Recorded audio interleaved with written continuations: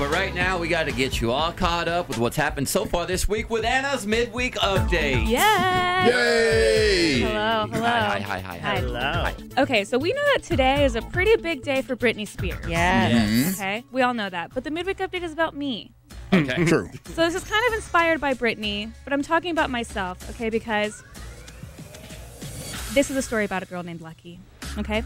This morning, when I was driving to work, I was going a little bit too fast, but I got stuck behind a truck just in time to slow down and see the cop car that I didn't see at first because this is a story about a girl named Lucky. So lucky. Okay, and even better, a few days ago, I rushed to a half-price wine happy hour at 5:50 because I thought it ended at 6, but it actually ended at 7. Whoa. That's an extra one. This is a story about a girl named Lucky. Okay? But in terms of pop culture, word on the street is that Adele might be dropping new music.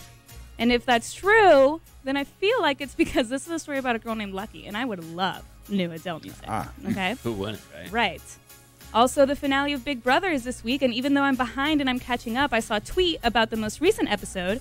But since this is a story about a girl named Lucky, I closed Twitter before I saw a spoiler. Ooh. Is it today, the season finale? Yes. It is today? Oh, man. Yes, I it's got tonight. I got like 20 episodes. I know, I'm a little behind. I'm a little behind. Man, Kelly, they give you like 3 episodes a week. It just goes. It's too much. It just It's happens. a lot. It's too much. Yeah, but this is a story about a girl named Lucky, so I haven't seen You're good. any You're good. spoilers. Similarly, I was looking at photos from the red carpet premiere of No Time to Die. Uh-huh. Billie Eilish was there. The royal family was there.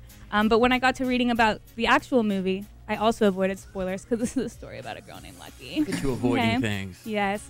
And finally, I was inspired by JC's DMs with Joe Jonas, and I thought I would shoot my shot in the DMs with Nick Jonas. Okay. And since this is a story about a girl named Lucky, no, he didn't reply. This is actually the story of a girl who cried river to drown the whole world. Sorry.